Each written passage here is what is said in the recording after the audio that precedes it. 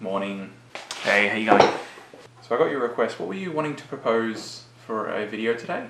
I want to design and build a CNC router leveraging 3D printed parts. Design and build. You know there are kits you can buy, right? Yeah, but why buy one for like $1,000 when I can make one for more? That'd be nonsense. You make a good point. And how's the project started out? It's going pretty good. I've only had to iterate the CAD model, about 96 times. Well, viewers do love a failure. Good luck with the video.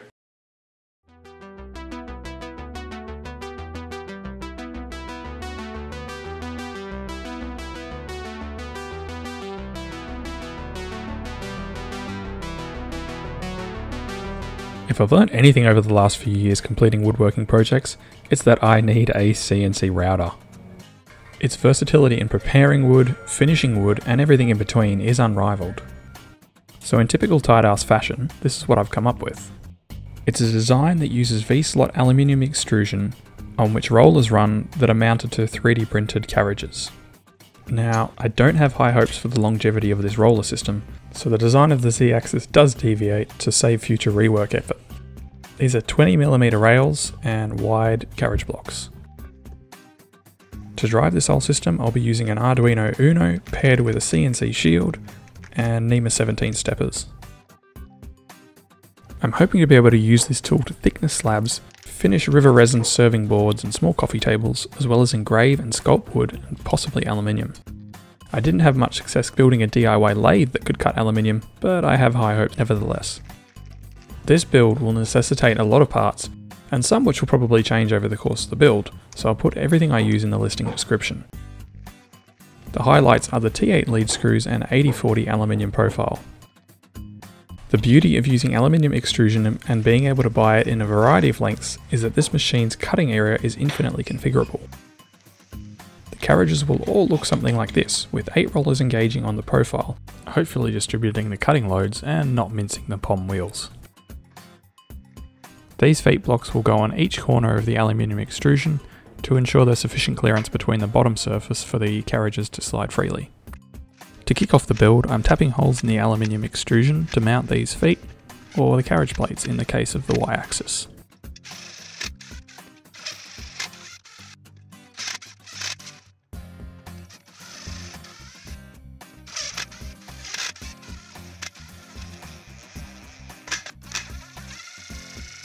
There's also quite a few parts to print. I don't hold much hope for these parts lasting very long though. I'm just using PLA for now due to the ease in which it prints, and they ended up being much less rigid than I expected. I'm crossing all appendages that these parts last long enough for me to machine wooden or aluminium replacements.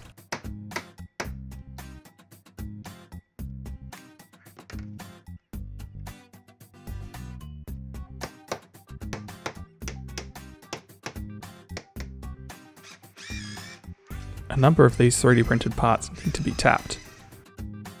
Also, the rollers on each carriage require precise spacing in order to engage with the aluminium profile on both surfaces, so make sure to check out the build info sheet for this machine, which details what parts need to be used where.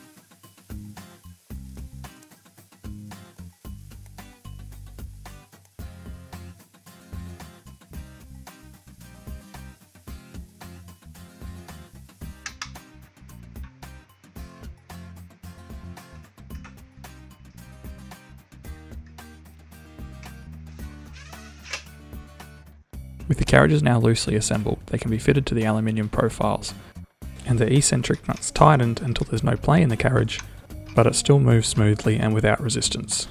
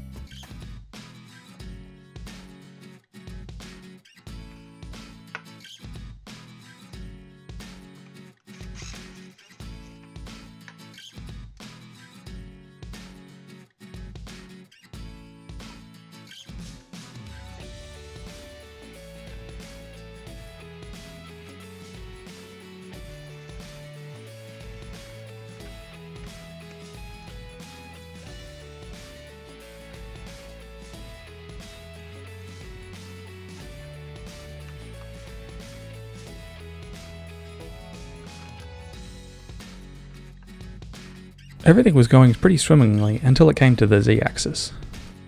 These linear rails are high precision devices, and whatever surface they are mounted to requires a similar level of precision. A loose fit worked fine, but tightening up the bolts almost locked the carriage in position.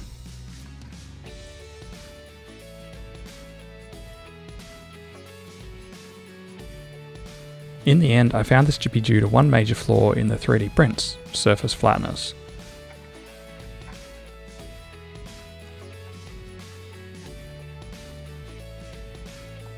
The linear rails were not mounted in the same plane, and thus would be excessively loaded when rigidly attached. This was resolved with a bit of sanding, and to ensure the rails were parallel, I printed a jig to set the correct spacing.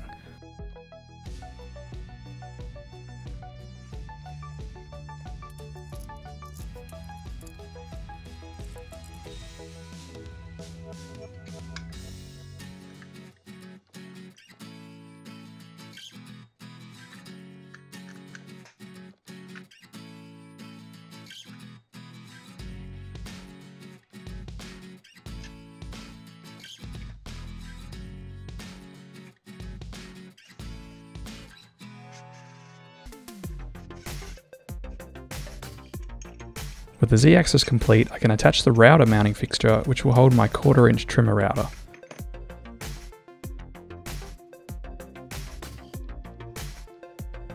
With everything now ready to go, it's time for this machine to be fully assembled.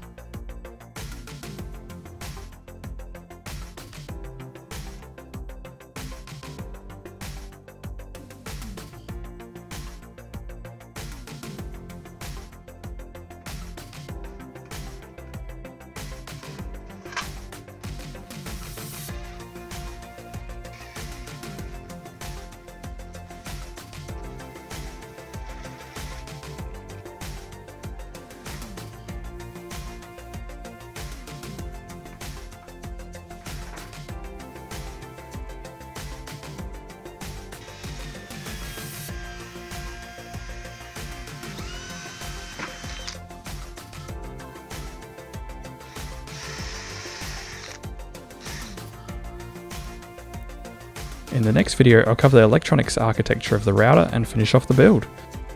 So you don't miss that video, I recommend you go ahead and subscribe. And if you enjoyed this first part, please chuck us a like.